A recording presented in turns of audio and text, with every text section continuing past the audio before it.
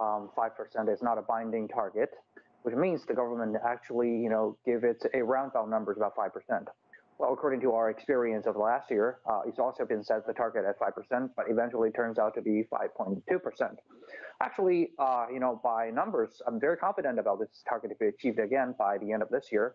For example, if I take a look at the facilities being utilized by the Central Bank of China, we have some of the wrap-up investment, from the end of last year, which makes about like 2 trillion Chinese yuan.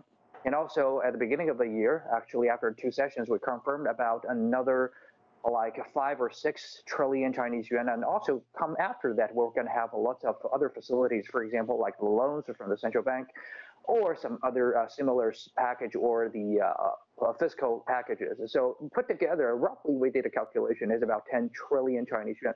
This is a very, very large, impetus into the whole economy. So I think that will generate certain kind of the effect.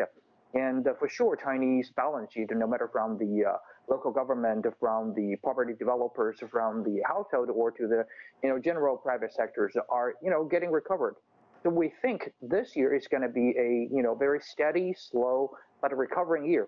So 5% of the target, or 5.2%, will be again achieved, I think.